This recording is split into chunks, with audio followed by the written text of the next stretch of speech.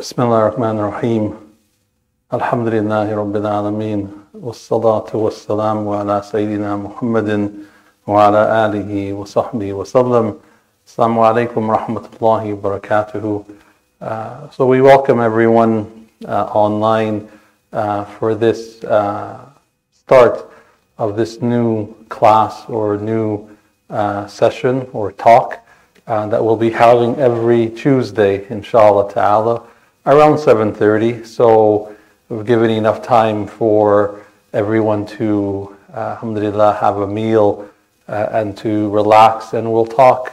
These talks are, inshallah ta'ala, will be on dua itself, on making dua, and talking about a specific dua every week, a specific supplication that, inshallah ta'ala, all of us know, or we've heard before, or we're going to try to memorize, inshallah ta'ala, so that, week by week we can develop the du'as that we come to know, and the ones that we already know. If we already know them, then we will get a stronger sense of the meanings of them if we do not already know. So inshallah, we'll try to make it consistent every Tuesday, and we will, inshallah ta'ala, help one another in making dua for each other's through these du'as and also others that you know of and that we know of. Inshallah, the Prophet, Allah subhanahu wa ta'ala, tells us in the Quran, he tells us that to call upon him because he's going to answer us. Allah subhanahu wa ta'ala says to us, Ad'uni astajib lakum, astajib lakum. Allah subhanahu wa ta'ala tells us in the Quran, call upon me and I will answer you. This is Allah subhanahu wa ta'ala. And Allah subhanahu wa ta'ala says to the Messenger sallallahu alayhi wa sallam, he says, say to them, say to people that I am close. When they ask you, إِذَا سَلَكَ عِبَادِي أَنِّي فَإِنِّي قَرِيبٌ. Allah subhanahu wa ta'ala tells the Prophet in the Quran that when my servants ask you concerning me, say to them, I am close. أُجِيبُ الدَّعَوَةَ الدَّاعِ إِذَا دَعَانِ. That I will answer the one who calls when he calls, or I answer the caller when he calls. So let him then call and believe in me. So these we know of. Allah subhanahu wa ta'ala wants to hear us. He wants us to call upon him. He wants us to make dua to him and towards him and to him. And Allah subhanahu wa ta'ala promises that he's going to answer, that he answers the one who calls upon him. And so Allah subhanahu wa ta'ala, that's what he wants of his servants. The Prophet ﷺ, he says, ad-du'a ibadatun, ad-du'a'u ibadatun, that supplication is dua itself. Supplication is worship in and of itself. It's worship in itself. And so when we make supplication, what are we engaging in? We're engaging in ibadah. We're engaging in worship of Allah subhanahu wa ta'ala. And we are going to get blessings from Allah subhanahu wa ta'ala for the performance of, for calling to Allah subhanahu wa ta'ala, performing supplication to Allah subhanahu wa ta'ala. So today we wanted to cover this dua, the dua that Anas ibn Malik radiallahu anhu, that he says that the Messenger sallallahu alaihi wasallam told him to say this dua, to make frequent this dua. And after Anas radiallahu anhu heard this dua that the Prophet sallallahu alaihi wasallam told him to say, he said to the Messenger sallallahu alaihi wasallam, he says, O Messenger of Allah, we believe in you. We believe in you, and we believe in everything that was sent to you.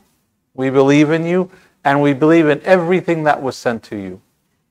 Do you fear something from us? Do you fear something of us? Is there a fear that of us that something's going to happen? And the Prophet ﷺ, he responded, he said that the hearts of the believers, the hearts are between the fingers of Allah. and He turns them whichever way He wants. He turns them whichever way He wants. So the dua that the Prophet ﷺ, that he told them to say frequently, is the dua, Ya muqallib al-qulub, thabbit qalbi ala dinak. O turner of hearts, make firm or affirm my heart on your religion, on your deen. Ya muqallib al-qulub, O turner of heart. Muqallib means that something is turned over. Means something is turned over, or something goes from the top to the bottom and from the bottom to the top. So it turns. So the Prophet ﷺ, he says what? Ya muqallib al-qulub, O turner of hearts. That Allah subhanahu wa ta'ala is the one who turns heart. Allah subhanahu wa ta'ala is the one who affects the heart. And we are the ones who we can shift, and we can look at things and see things and be veiled by things and so on and so forth. It can be, we can have veils over our hearts in which we don't see clearly what we should be doing or what we ought to do, or the messages that come from Allah subhanahu wa ta'ala in the form of ilham, guidance in guiding us and so on and so forth, or doors opening up that Allah subhanahu wa ta'ala opens up for us, that sometimes we don't see it. And so Allah subhanahu wa ta'ala wants us to make dua, and Allah subhanahu wa ta'ala and the Prophet ﷺ, this is dua because the heart, the heart can change. The hearts can change. So we're asking Allah subhanahu wa ta'ala that He is the changer of hearts. So thabbit qulubi ala dinik. So affirm or affirm my heart, make my heart thabit, make my heart stick to what? On the deen. Let it be always conscious of Allah and conscious of what to do. That is necessary, or what Allah subhanahu wa ta'ala has commanded us to do. And so, because what is the heart? With the heart of the believer is the place in which belief is. Iman is in the heart. What is also in the heart is the niyyah, intention. Right? Intention is in the heart. That the Prophet ﷺ, he says what? That your actions in the a'mal bin niyat, that all actions are by intentions. Where's the place of the intention? In the heart. The place of the intention is in the heart. Where is taqwa? Consciousness of Allah subhanahu wa ta'ala, God-feariness of Allah subhanahu wa ta'ala. Where is it? In the heart. Because the Prophet ﷺ told us that taqwa hahuna, it's here. And he pointed to his chest. Where are the good traits? The traits of sincerity and honesty, the moral character that makes a believer who they are.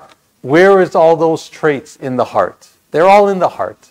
And so if the heart is pure, then the rest of the body becomes pure. As the Messenger ﷺ says, that either salahat salah jasadu kulluhu, or either fasadat fasada jasadu kulluhu, that if the heart is sound, then everything in the body becomes sound. All the limbs become sound, the actions become sound, and so on.